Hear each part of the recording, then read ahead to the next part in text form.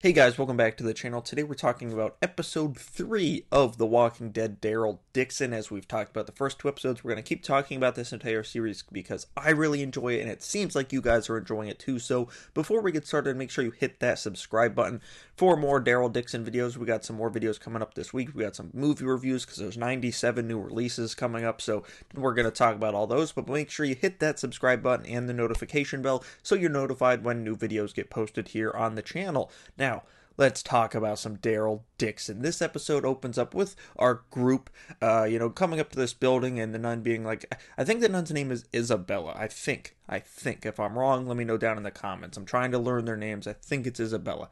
And, she's like, hey, I know this guy that might be able to help us out, Daryl. So her and Daryl go in while the other two, Laurent and the other nun, wait outside. And when they get in there, they kind of meet this crazy, wacky guy named Terry. And it must just be a thing named Terry, because I have a crazy, whacked out dude named Terry in my life as well. So he's like, I can help. He's like, I got something to show you. Come follow me. And they're like, okay. And, we start hearing some music and it's like, what is going on here? And then it's revealed that this Terry guy has like a whole orchestra of zombies playing instruments. Like he's got like trombones, trumpets like stuck down in walkers' throats and stuff. So it's like letting the air out. He's got some like playing the drums. He's got some hitting the triangle, going hard at it. And it's just, this guy is off his rocker. Like this guy has clearly been alone for too long and has went completely whack job, insane. And Daryl's like, this was a waste of my time. Let's get the hell out of here. And, they leave Terry alone with his little orchestra of zombies. And then they get back outside and, Daryl kills this walker that's approaching Laurent in the buggy. And he's like, listen, we've done it your way. We've done it this, I know people way. We're going to do it my way. I've had 11 seasons of a TV show to get things done. We're going to do things my way. And they head to Paris. And that's kind of like where the show's takes place. We've kind of been dilly-dallying in other locations, but now we're officially in Paris, and things get interesting pretty quick because we get introduced to this new group, this new community that kind of reminds me of Lawrence Fishburne's community in like the John Wick films. Like the patriarch of this facility kind of reminds me of him. There's like a pigeon guy that sends out messages that reminds me of him. Like it felt kind of similar. And there's like, I think they said there's like 64 people living in this community as they just had a baby girl born there. And the matriarch was cool. I think he said his name was what did he say his name was? I can't even remember, but it was a cool name. Like, it wasn't just a normal Joe Schmo name. It was a cool name, and I can't remember what it is. That's really upsetting. I wish I remembered what it was. But, he's like, yeah, you guys can hang here. He's like, and I know someone that can help you, because Daryl's like, listen, these pigeons are not going to cut it. I can't wait a month, to get a message out there. I got to get going. I got to get back to America. I got Judith and Rick Jr. to take care of. And, so the guy leads them under the catacombs of Paris, which was cool to see because I've always been fascinated by that. And they end up in this nightclub, and of course, if this is her name, Isabella, the blonde nun, is getting like some flashbacks because as we saw in the last episode, she was a party girl.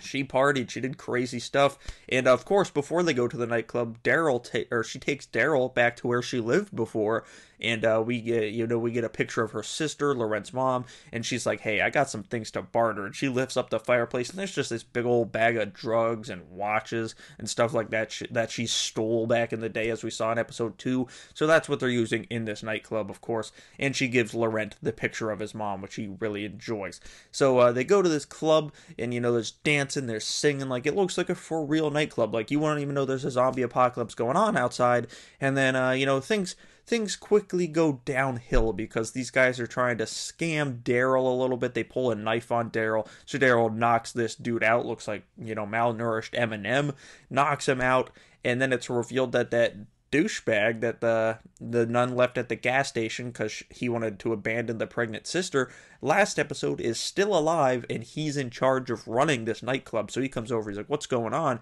Kind of enforces his power, takes Daryl and Isabella up to his office to chat about possibly getting Daryl a radio or some sort of communication, while the other ones are getting Laurent out of there because the sister has a fishy feeling things are about to go south, and she's correct because the guy does not really want to help them. He's like, listen, I'll help you, but you're going to give me Laurent, because plot twist, I'm his father. Me and your sister had a one-night stand. It was a big mistake, but that's my kid, and every kid deserves to know his dad. So Daryl's like, nah, fuck this guy. Let's get out of here. It pisses the nun off, and but they all get out of there. They go back to the community, and then the bad guys, which we do get more bad guy stuff. We get to see the main bad guy and the head honcho guy, show up to the club, and they're like, hey, where's the American? I know where he's at. And, the douchebag being the douchebag tells them exactly where they are, and they invade the community. And then, Daryl and the nun get into an argument. Laurent finds out a little bit more about who he is,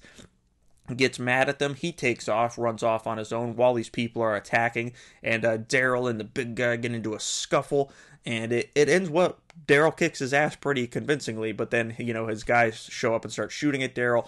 Daryl does escape from them, but then he crashes through the floor, through a ceiling, and that's kind of where we end off. Like, the nun is looking for Laurent. Laurent is off on his own, running away. The nun's on her own. We're not sure where the other nun is. She's off with that dude she likes, probably, praising the Lord, if you know what I'm saying. And Daryl is just falling through ceilings. So, things don't look good for our group by the end of episode 3. But I gotta say, I think this was my favorite episode yet. The action was there. The atmosphere was there. The acting was superb. The music was really good.